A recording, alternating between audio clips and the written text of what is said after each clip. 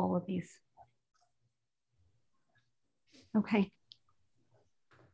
All right. Well, I see it's 4:01, so we're just going to go ahead and get started. Welcome everyone to today's TIPS Lunch and Learn program, hosted by the TIPS Law Practice and Legal Department Management Task Force, which Denise Damasio and I co-chair. Today's program is co-sponsored by the TIPS Reintegration and Practice Renewal Task Force, the Women Trial Lawyers Committee, the Committee on Outreach to Young Lawyers, and the Solo and Small Firm Task Force. If you'd like to learn about these task forces or any other task forces and committees of TIPS, TIPS members can find us on the ABA Communities site. And if you're not yet a TIPS member, what are you waiting for? I'm sure you'll want to join us after you meet our speakers who reflect the incredible breadth and experience of our members. Today we'll be discussing remote trial work and learning from 5 stellar speakers. If you have any questions during the webinar, as you all know, please put them in the chat box and then we will get to them and as best as we can. And then of course, please remember to mute yourself if you're not speaking. So without further ado, I'll go ahead and turn the presentation over to Rich Williamson, who will be moderating today's discussion. Thank you, Debbie. My name is Rich Williamson. I'm a lawyer with Robertson, Johnson, Miller & Williamson in Reno, Nevada. Thanks everyone for joining us today. I think it's going to be a really good program and a great kind of second piece to the program we put on in March about just sort of remote working. Obviously, COVID is not quite behind us, but hopefully it's receding. But as we move forward, I think remote trial work is here to stay, and we've put together a wonderful panel to discuss how to do that effectively and what to look for in your practice going forward. So I'd like to introduce our panel. First, we've got Robert Barton, who's a shareholder with Bullivant Hauser Bailey in Portland, Oregon. Bob's primary practice focuses on motor vehicle transportation defense, including commercial trucks and school transit buses. Bob is Northwest Regional Counsel for First Group America, the parent company for First Student Inc. and First Transit Inc. We had Erin Cicerella, who's a solution specialist for Thomson Reuters. And I do want to give a shout out to Erin because she was so integral in putting this panel together. Unfortunately, she couldn't ultimately join us because she was hauled into jury duty. So there's a bit of a ironic twist, and so Erin cannot join us today. Next, we've got Tiffany Collins, who's the managing partner and lead trial counsel at Collins Legal Group, LLC, a Baltimore-based litigation firm. Tiffany has litigated cases at all levels in state court and in many federal circuits throughout the country. We also have Kevin Flaherty. He is the U.S. managing partner of MDD Forensic Accountants. Kevin is regularly retained as an expert in the areas of commercial and individual economic damages, shareholder matters, and business valuations. And finally, Tamara Tomomitsu is a partner at Borden, Ladner, Gervais in Toronto, where she practices in the disputes group and is chair of the firm's Diversity and Inclusion Council. In her practice, she defends municipalities, insurers and insureds in complex property and casualty insurance claims, disability claims, and errors and omissions claims. Tamara has appeared at all levels of court in Ontario and before various administrative tribunals. She's the immediate past chair of the TIPS Women's Trial Lawyers Committee. So I want to thank the entire panel for joining us. We really have a great esteemed panel, and I'll get right into the program. First, as I mentioned, we put on a program in March on just general remote working and the future of remote working in law firms and law practice. And so I'd like to kind of pick up where we left off and first discuss preparation challenges and how to properly prepare for trial when members of your team, maybe critical paralegals and staff members or other attorneys, witnesses and experts are are remote. So I think, Bob, you recently just finished up a trial, and I know Lauren talked about in our last program that your firm does have sort of a hybrid work environment. So how did that trial go? And do you have any tips on how to properly work with team members who are working remotely? Yeah, thanks, Richard. And thank you, everybody.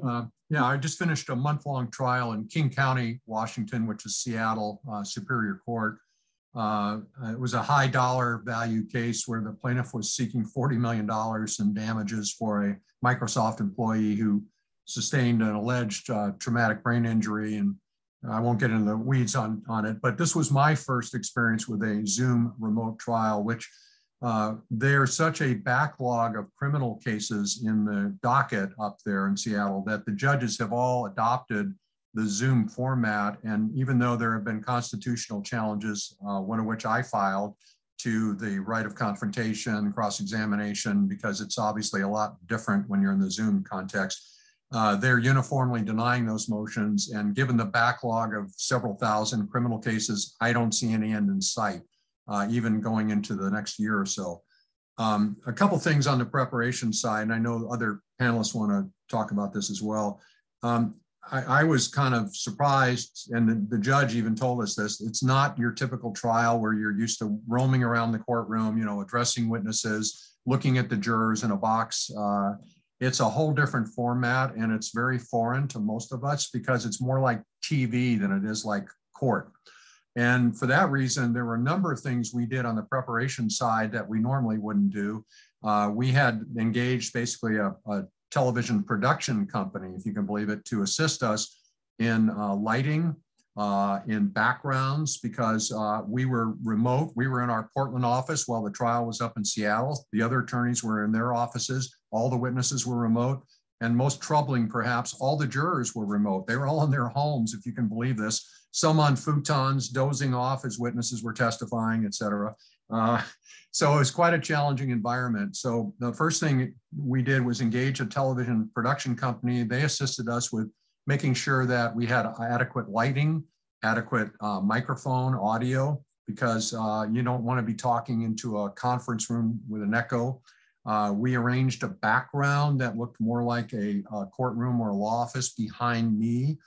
We arranged for backgrounds and assistance with our witnesses so that they weren't in a dark environment. We had to basically work on lighting and all these other things that you wouldn't normally think about. And among the minor things, but it was kind of interesting, is we actually, myself and another lawyer who was involved, had to do makeup because otherwise we came across as looking too pallid in the environment that we were in. So I skipped the mascara, but I did the rest.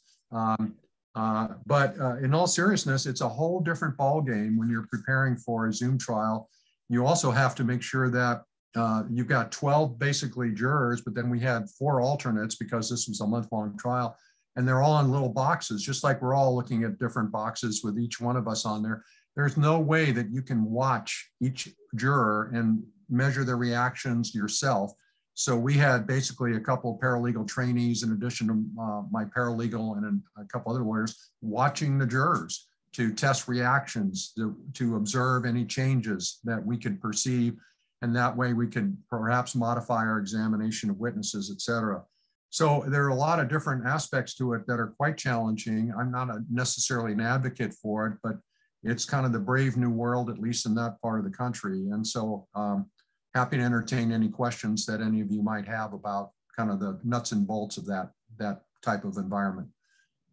Perfect. Well, yeah, thank you. I think we're going to want to come back to a lot of that because I think that's going to be really helpful for the group. But before we move on, I wanted to bring in a couple of our other panelists. Tiffany, you're a litigator. Have you had any trouble preparing for any remote trials or remote hearings when maybe team members are absent or other folks are working remotely?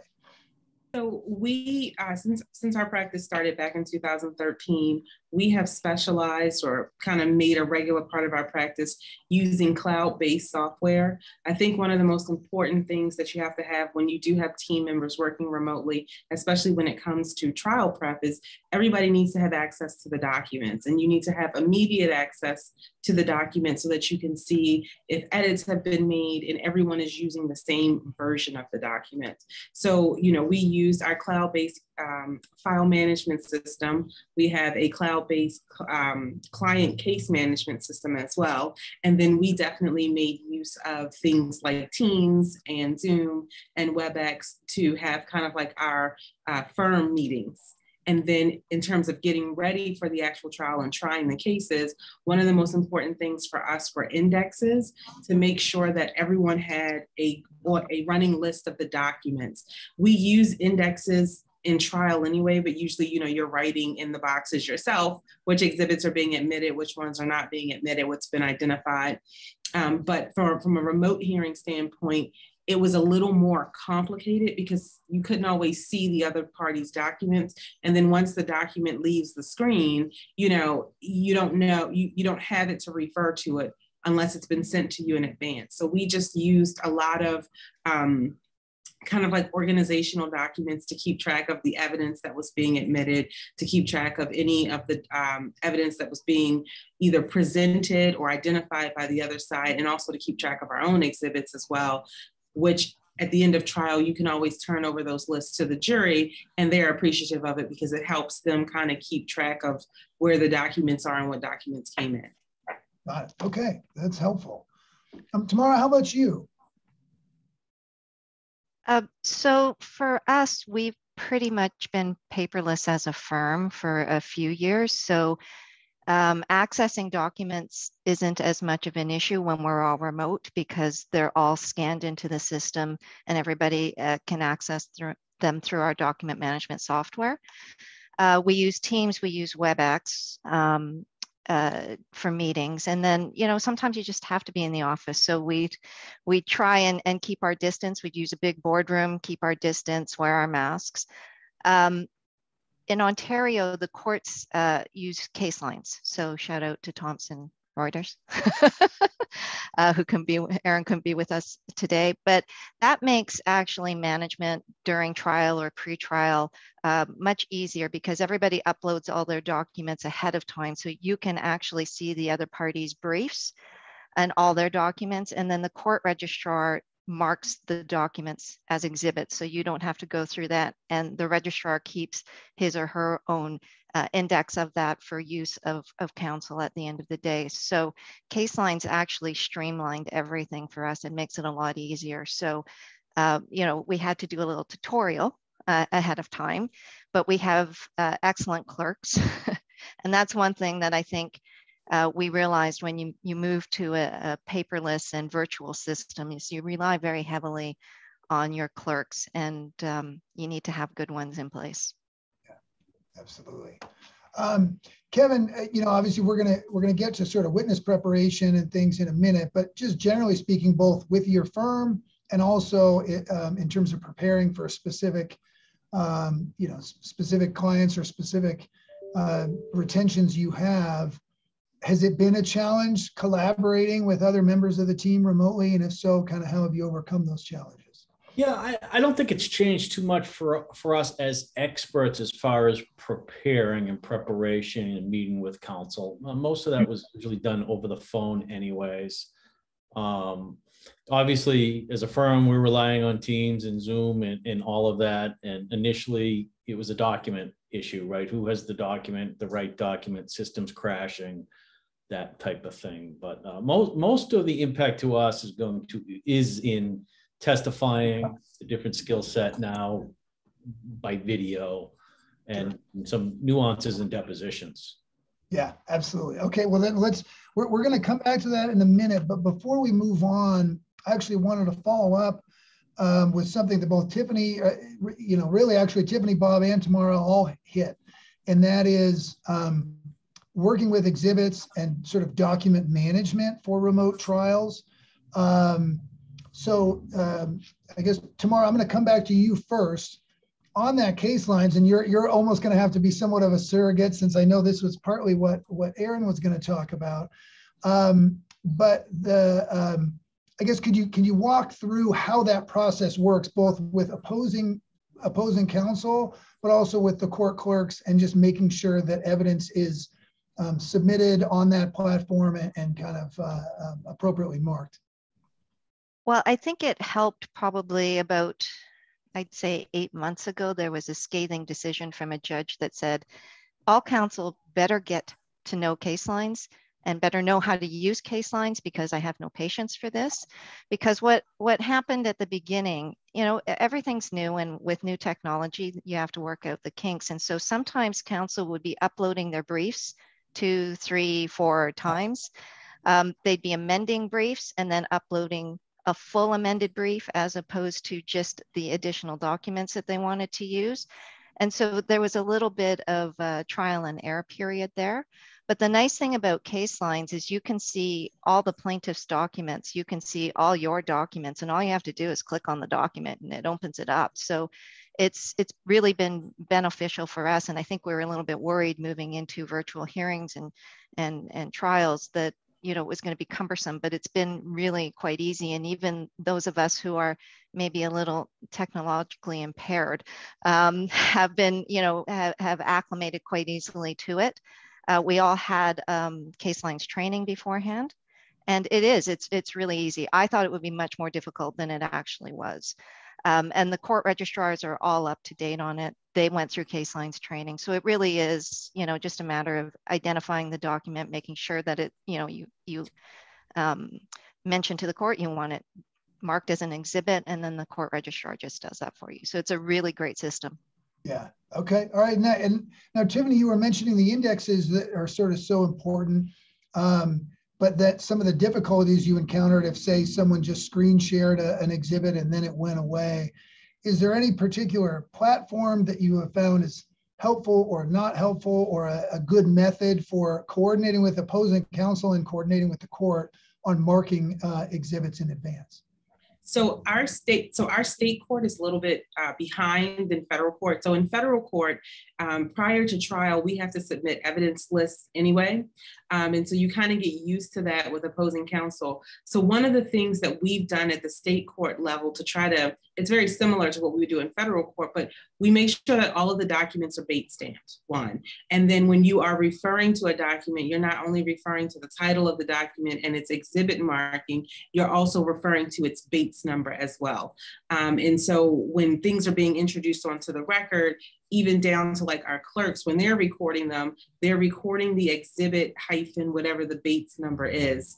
And so they're exchanged in advance so that everyone can review them and make sure that you have the documents, that the corresponding Bates number that's on the exhibit list also matches the Bates number that you have on the document as well. Thank you. That's helpful. And so just a little more, I guess, forethought in terms of making sure you're adequately preparing the record, and that everyone's clear on what the documents are, since you all can't necessarily huddle over an exhibit binder. Absolutely. And it makes it easier to keep track of the documents as they're coming in. With some of the complex civil litigation cases, you're easily dealing with 50, 60, sometimes 70 exhibits. And a lot of them sometimes are communication, so it's June 15th email, June 16th email, June 17th email. So, one of the things that we learned early on was that the way you label things is so incredibly important. And then, you marshal it kind of like the same way you would for trial, where you know which exhibits are coming in with which witnesses, but the indexes just really allow you, and even for the purposes of creating or crafting your closing arguments, it really allows you to direct the judge and the jury exactly where you're going and which document they need to look at, so that there's not, oh, hey, can you put that back up on the screen again? Wait, can I see it again? Can we show this again? Everybody is kind of following the same rubric that identifies the documents. Got it. Okay. Bob, how about you? How was your experience in at least kind of lodging exhibits ahead of time and coordinating with the other parties? Well, it's very similar to what Tamara and Tiffany have just talked about. In Washington State Court, where I tried that case, we have to have basically exhibit lists, witness lists, pre-marked exhibits. What we ran into, and this is, I'm sure, universal, is when there was need to redact information that should not be in an exhibit, whether it's a social security number or some other information. And if it wasn't caught in time before the exhibit was marked, and then that exhibit had to be resubmitted, the court, at least in our venue, had to require us to submit a whole new exhibit, not try to amend the existing one, because it wreaked havoc with the staff to upload amended versions. And that segues into another topic. My paralegal, Darty Robinson, to whom I'll give a shout out, who's been doing this a long time, was so integral in making sure that we got through all these logistical issues. And what she did, which I think all of us know to do, is establish a rapport with the court staff. I mean, they're your friends, they're the people you have to work with. And when they realize that you're trying to make their job easier, they'll try to reciprocate and make our jobs easier. And so we were able to kind of remedy a lot of glitches, if you will, by coordinating with staff. Usually after hours, we'd be sending them emails, what about this, what about that? And that made all the difference in the world to try to make things go a little more smoothly. Got it. Okay. And now I want to pivot a little bit. And so, Kevin, I'm going to turn back to you as an expert witness. How has remote trial work changed how both you prepare for your testimony and how your the lawyers you're working with prepare you and, meet and maybe go through your testimony in advance? Yeah, I think Bob mentioned it. It's more like a TV show. More aware that as I sit here now, I feel like I'm speaking to myself where I'm in a courtroom. I have that eye contact. I can be more of that teacher and get that feedback and see visual cues. And you don't really get that in this type of environment. So it's a lot more work to try to connect with the jury for sure.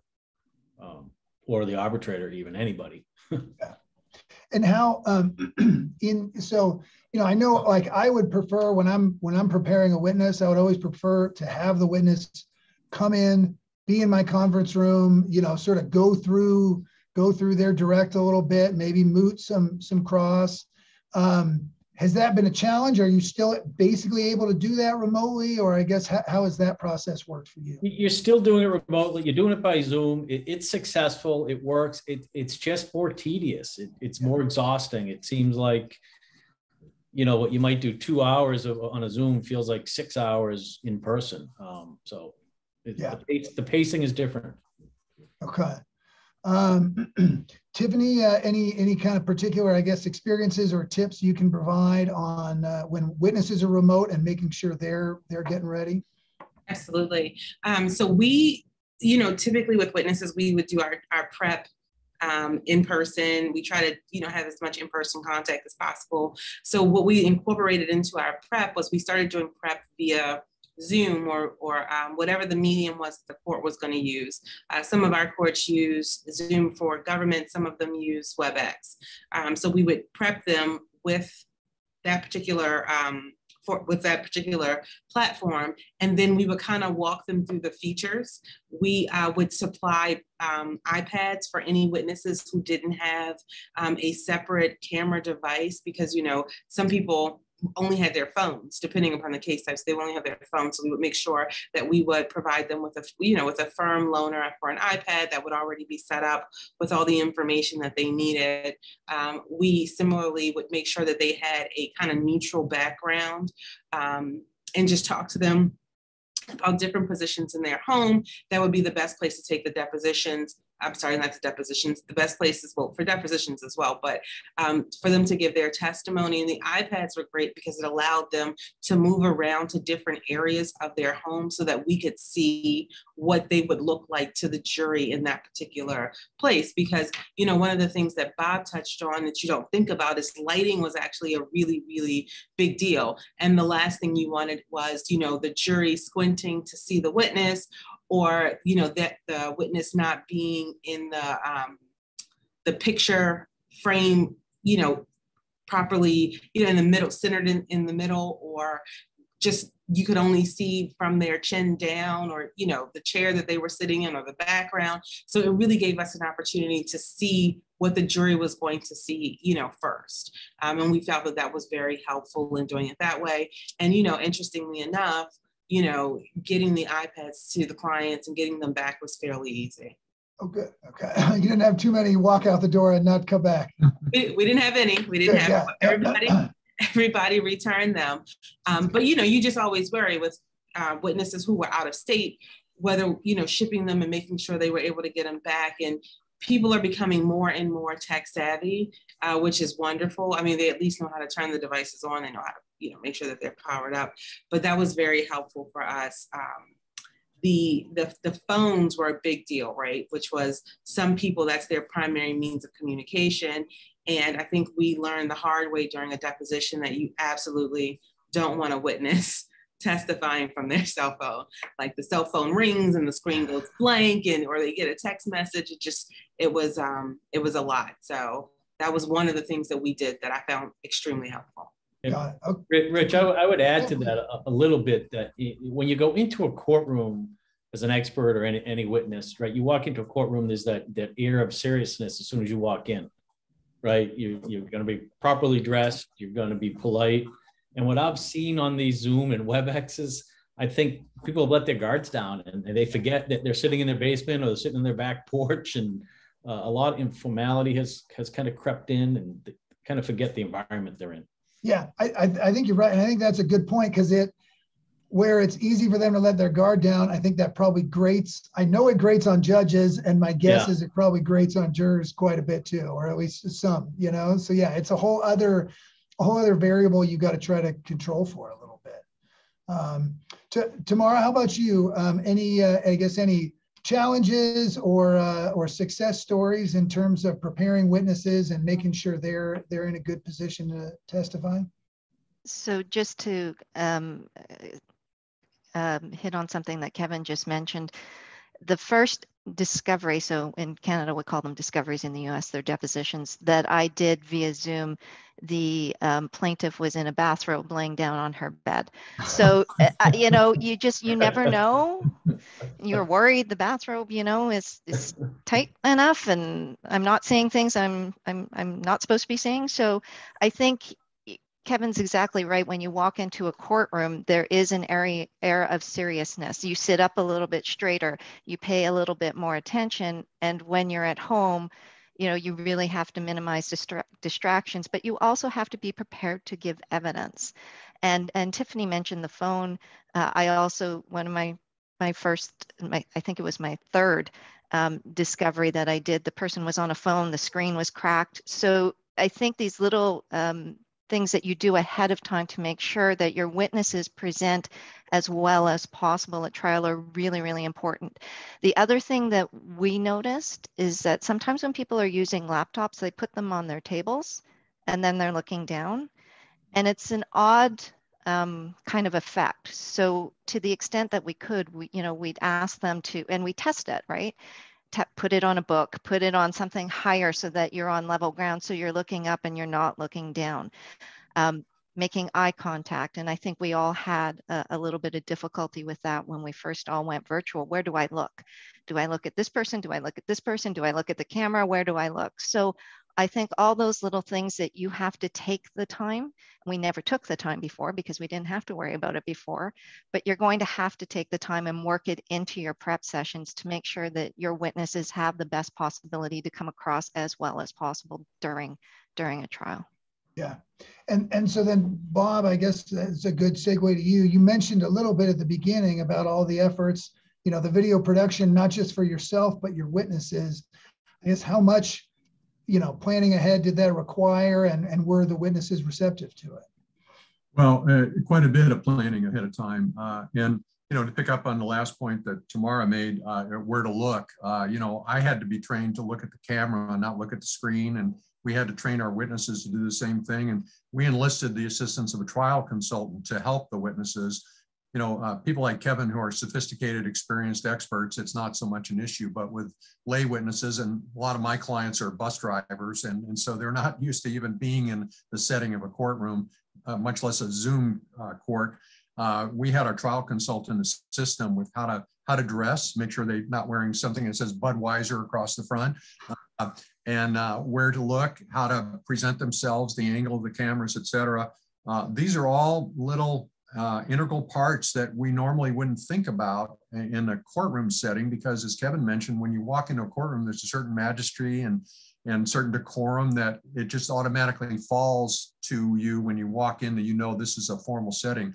Not the same when you're in a Zoom setting. And in fact, it kind of translated on the jury side, where we have had jurors basically on futons, listening to the trials, and you wonder how much attention you're really getting. The judge is supposedly monitoring them, but there's 14 faces or more on the screen. So these are all logistical challenges that I've never encountered before. And that's why you need as much assistance through the trial, but ahead of time, you need assistance, prepping your witnesses, making sure they're up to the task so they make the best presentation possible. We had one of our witnesses who was a bus driver in this case I tried, who actually had moved from Seattle to Wisconsin to a remote part of it. And so we actually flew our TV production people out to meet with this witness, take him to a hotel where there was a conference room where it had much better lighting, much better setting, then they could monitor and assist him with the visual and the audio side, because I'm sure it would have been a real disaster if he had his Zoom testimony taken from his trailer parked in a remote area of a lake. Yeah, well, and that's actually a perfect, I think a perfect lead into the next question I wanted to ask about is, so sort of despite best efforts, I think sometimes technological problems still happen, right? Internet connections are not always great. Someone's computer may die. Who knows? Yeah, someone gets called on the phone they're on, or the iPad or something. So I guess how, what have you all encountered, and what are some ways to mitigate against those things to the best you can, knowing sometimes stuff's going to happen, right? So yeah, I'll kind of open it up to the group. I'll quickly tell a quick story. I just saw it this morning. It was in the middle of a deposition, and there was a belief that the witness had notes and was being coached. This was videoed, of course. It was on Zoom or WebEx or something. But at some point, the witness banged her camera and it fell onto the desktop, and all the notes and all of that she had been reading were all laid out and displayed to everybody. Yeah, it was a coincidence that she banged she had a book with her iPad, but ultimately it all got disclosed. Yeah, well, and that kind of highlights two issues, right? I mean, you're sort of going to, there's two issues there, right? She had sounds like, thankfully for truth and justice, she had an equipment malfunction. Yeah.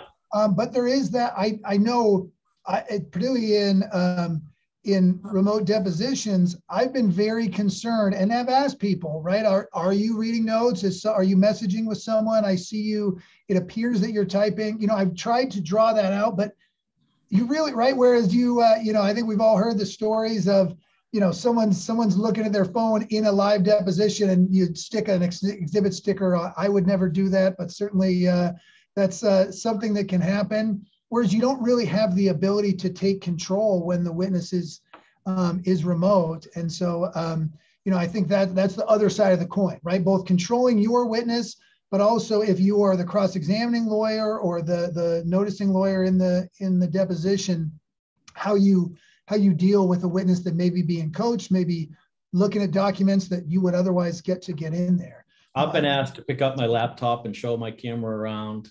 Yeah. No, that's a good way to at least sort of establish the room. Bob, how about you? Or Tamara? Yeah. Sorry, I was just going to say, I actually did that to a witness because I was certain that somebody was in the room because I could hear clanking.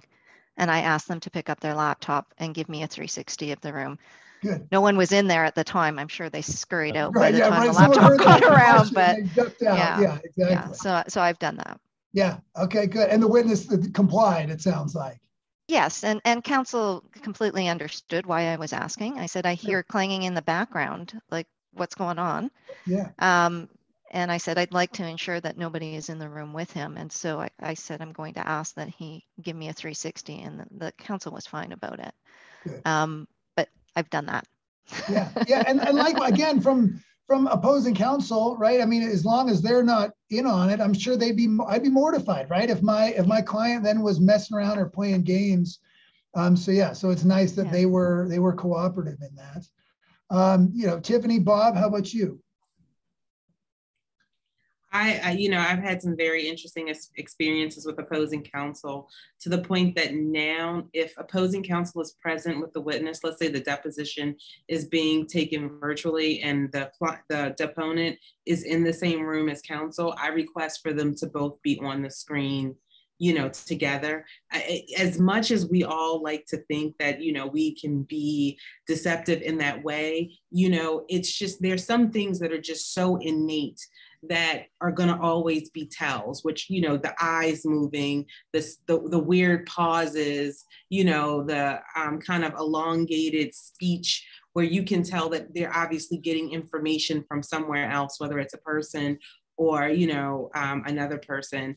I have had, I had a case, I think maybe earlier in the process when we were doing these remote cases, where the witness, she was an adverse witness, but in the middle of her testimony, brought her kids on the screen to say hello to the judge. And, the judge was pissed. The judge was like, your kids aren't exhibits. What are you doing? Yeah. We're in the middle of a trial. But I mean, you kind of echoing what Kevin said, you see that when you're not in the courtroom, there's a general loss of decorum. And I don't just point the fingers at witnesses, because I've seen it with, opposing counsel as well, doing things that you clearly would not be doing if you were present in a courtroom, with a judge right there and a jury right there. Yeah, yeah. Just an ancillary point, and I think that's really interesting, because I always wonder if the lawyer's kicking the client under the table and you can't see it anyway. But in this trial I had, interesting enough, the jurors commented during jury selection, the plaintiff's attorney broached the idea, well, would any of you be disturbed if, we're going to be asking for several $1 million? And the plaintiff was on a screen where the jurors could see her, the prospective jurors could, and one of them said, well, she looks fine. It's kind of like, well, you're asking for that much money, and she's walking and talking, smiling. But during the trial, the plaintiff really wasn't on screen a lot of the time. And see, in a regular trial, we're used to having the plaintiff sitting at counsel table. And we all know that even when the plaintiff's not on the stand, the jurors are looking over there and stealing glances. And, is she able to walk, talk, move? What's her mannerism? What's her demeanor? And you lose that, at least I did in the Zoom trial, because she was able to only appear at discrete moments because she's on a small screen. And if I had it to do over again, I think I would insist that she be available 100% of the time. But, you're thinking about everything else. You've got the witness on the screen, the judge on the screen, the lawyers, the jurors.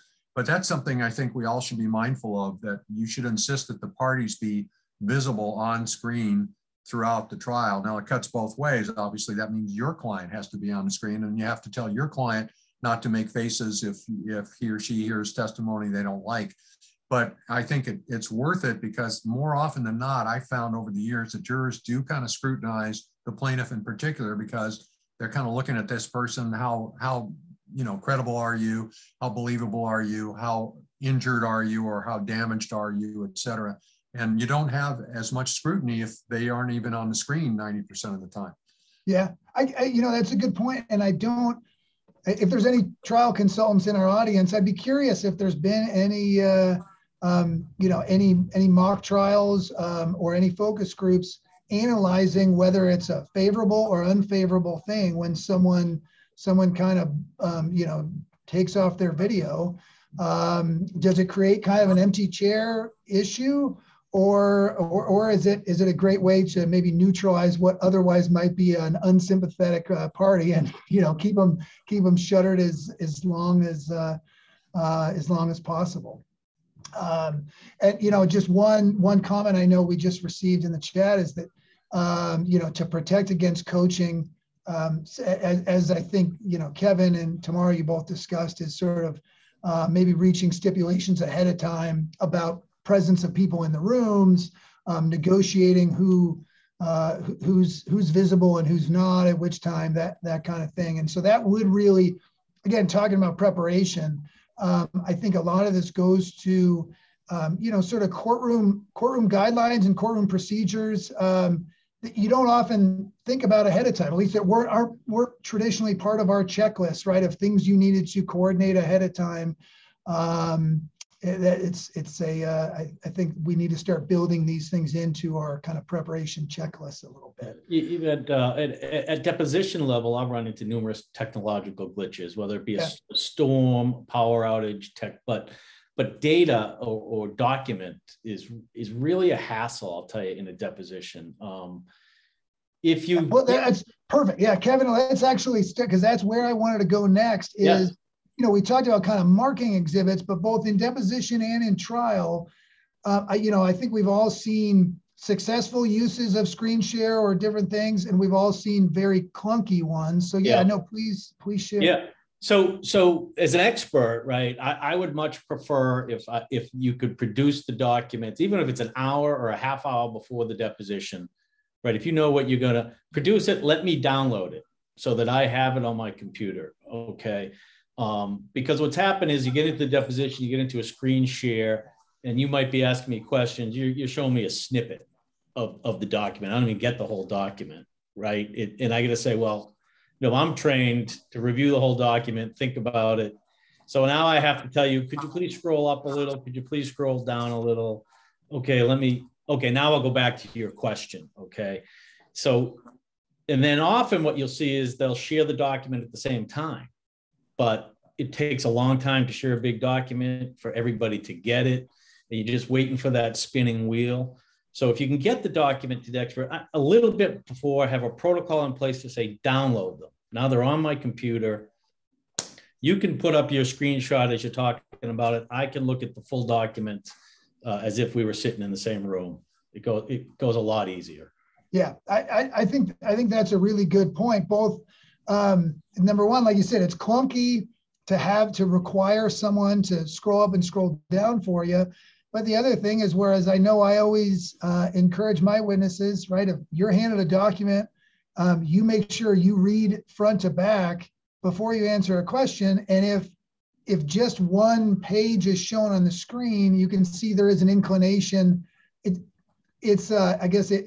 There's more friction in terms of asking someone to share the whole document with you. Whereas if you've got a binder in front of you, you can flip through all the pages on your own. You don't really need cooperation from the other side. So you don't need them on paper, right? Just share them electronically so that they can put them on a separate computer and look at the whole document, right? Yeah, exactly. Yeah. So both, and so to me, that goes to two things: is planning ahead of time and preparing your witness in case that doesn't go the way it should. And then also reaching some sort of trial protocol with opposing counsel in the court as to how these things should proceed. Tiffany, any issues in terms of, we talked a little bit about marking exhibits, and you mentioned that. I guess any other pros and cons or good best practices for dealing with exhibits? Well, one of the issues that we continually ran into was sometimes in cases, we do a lot of personal injury work, and you need to mark the exhibits. You need the witness to physically edit the exhibit, to put X is where he was and the square is where the defendant was.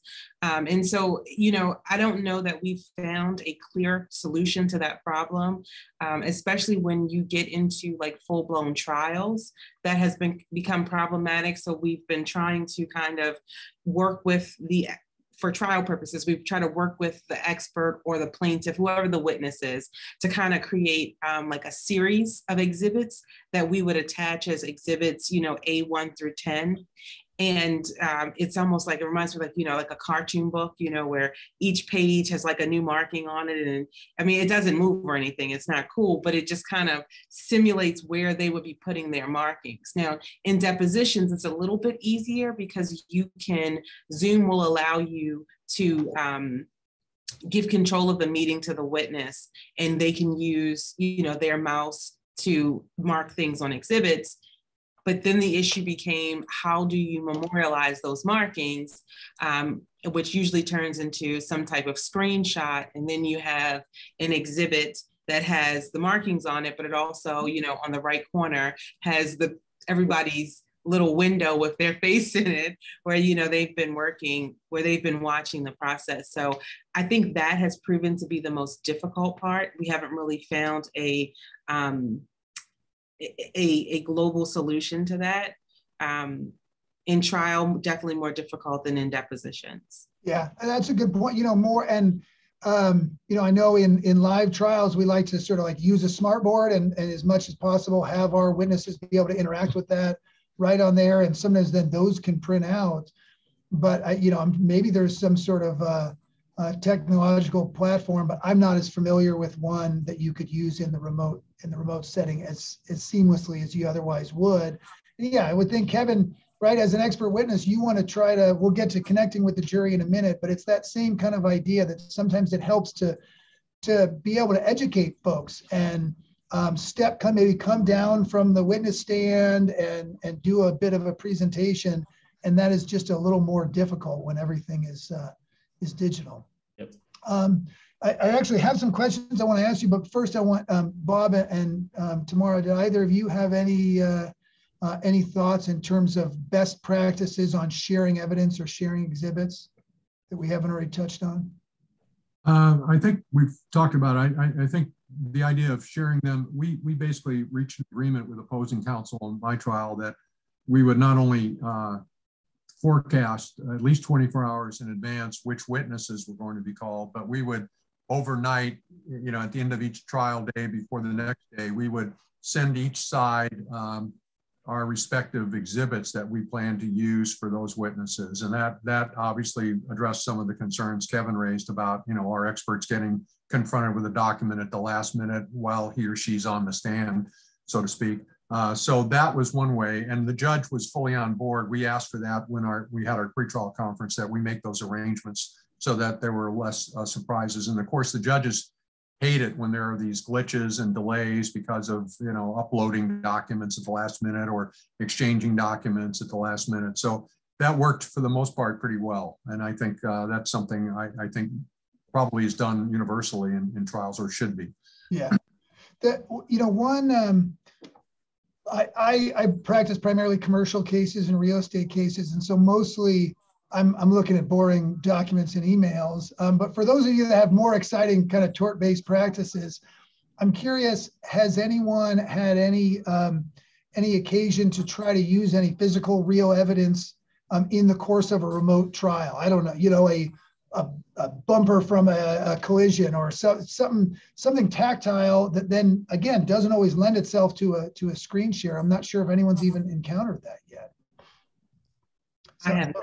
Okay, brave new world. So that's it. It's well, you know, so hopefully, so again, at least something to think about and plan for ahead of time. If you've got any unusual evidence that can't easily be reproduced on a computer screen, I think you probably want to take extra special care ahead of time to make sure you can present that. The opposing party gets a fair chance to examine it.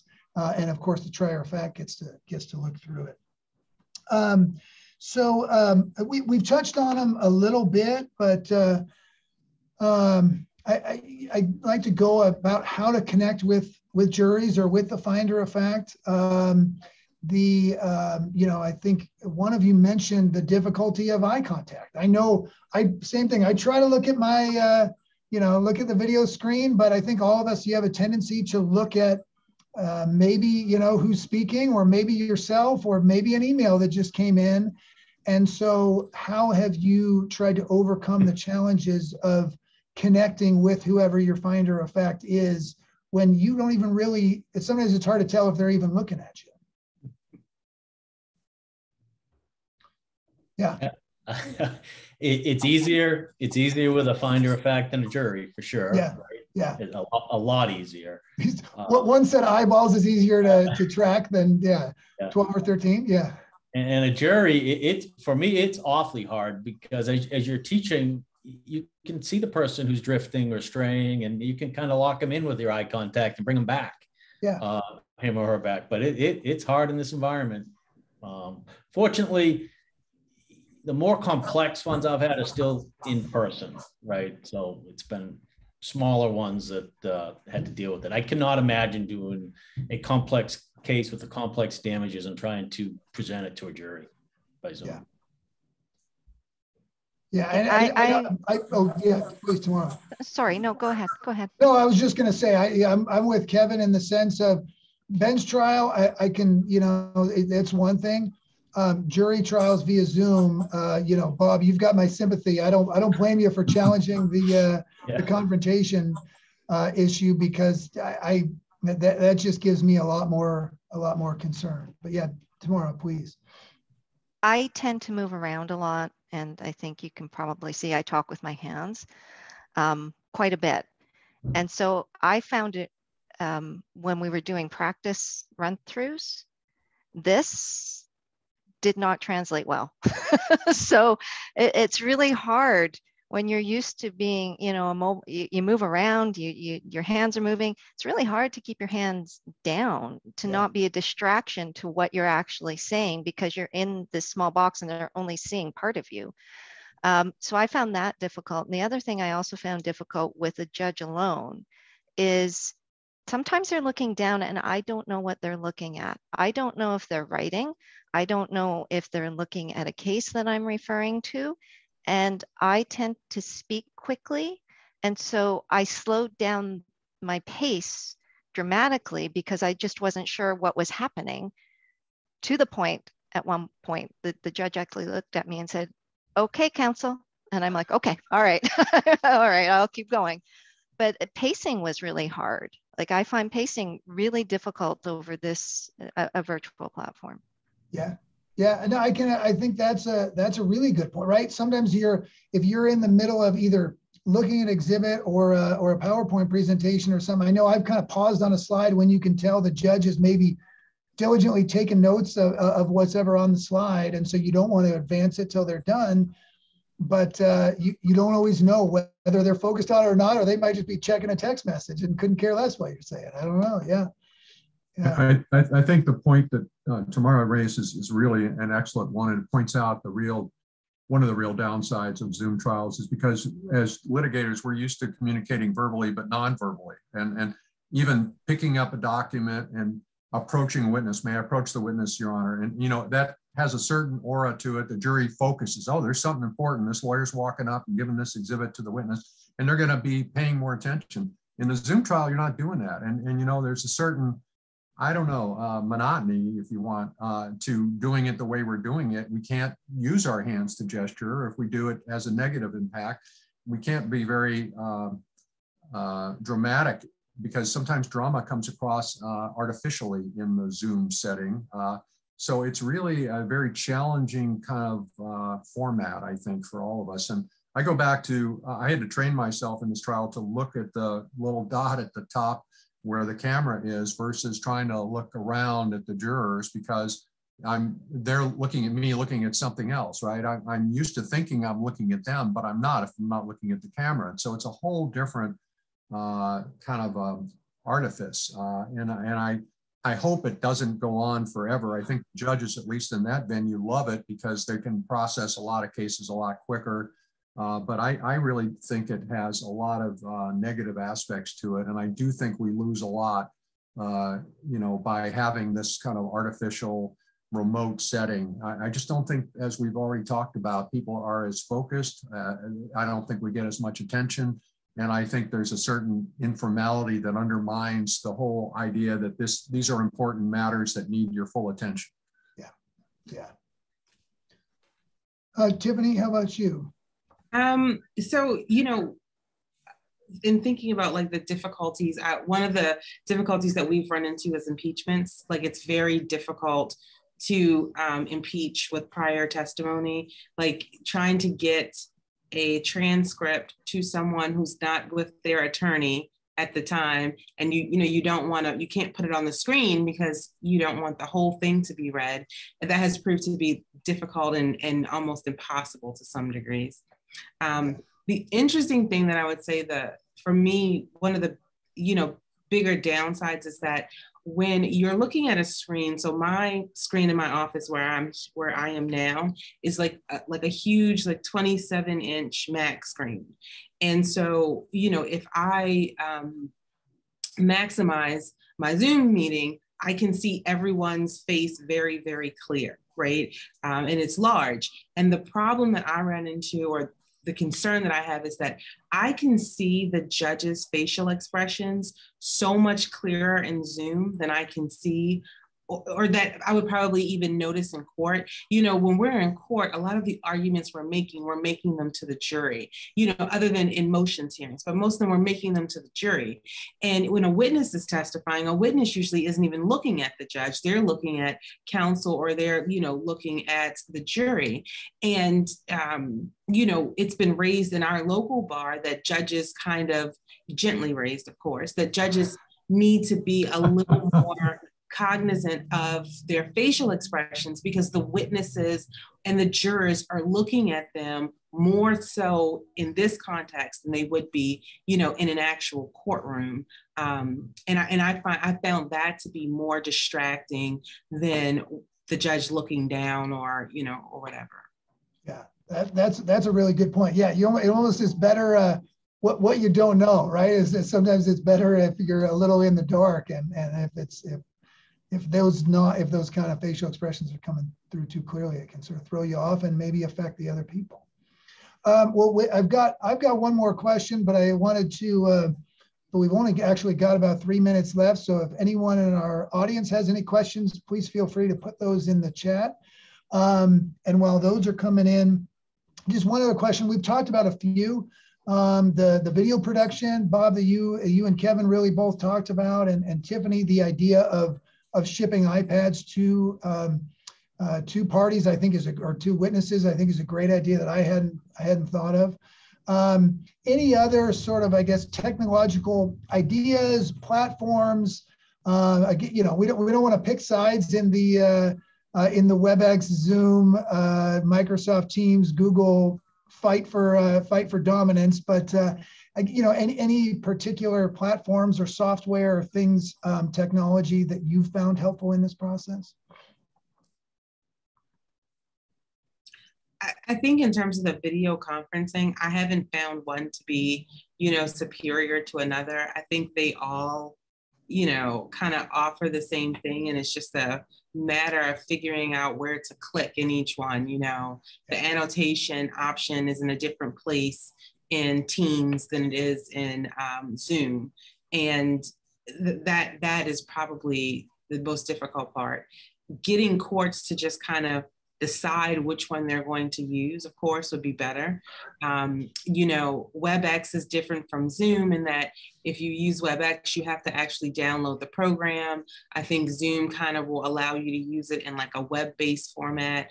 And so people struggle with that in terms of getting on and being available and ready at the time that their cases are being called, especially like in district court cases where so our district court is like our lower level court where there's no jury trial. So their dockets are bigger and they're moving a larger number of cases. And what happens is, you know, someone's hearing is at 9 o'clock and they can't figure out how to connect their audio. And we're sitting there waiting for them to connect their audio, or for them to, you know, figure out how to turn the camera on, or even figure out how to log in, you know? And so if I had a complaint, that would be my bigger complaint. And I think that stretches across all of the platforms. Yeah. Bob, Kevin, Tamara, any final thoughts? Can't think of anything. Okay, well, that's okay. That's actually perfect. I mean, just like we wrote it up, team. That was perfect. It is now 1:59 Pacific, which means really, those of you on the East Coast, I'm impressed if you hung around this long. And so I just want to thank our panel, and I'll turn it over to Denise. Thanks, Rich. What a fantastic panel and breadth of information you got. And I think we can all agree that the virtual world is not perfect, and it is not just us being stuck in our ways. So I do want to thank Rich for you putting together this panel of Tamara, Kevin, Robert, and Tiffany. Great information from everybody. I do want to thank, on behalf of Debbie, you and myself, also thank the TIP staff and our co-sponsoring committees, the Law Practice Management Task Force, Reintegration and Practice Renewal Task Force, Outreach to Young Lawyers, Solo and Small Firms, and the Women Trial Lawyers. We do encourage you to go to the TIPS YouTube channel and watch our previous Lunch and Learns, including the one put on by Rich on a similar topic a few months ago. So this was part 2 of working in a remote world. And again, thanks to the TIPS staff, and wishing everybody a good weekend. And please visit the TIPS page if you're not a member. Check us out. You'll have some fun. Thank you all. Thank you. Nice weekend, Thanks, everybody. everyone. Have a good weekend. Take care.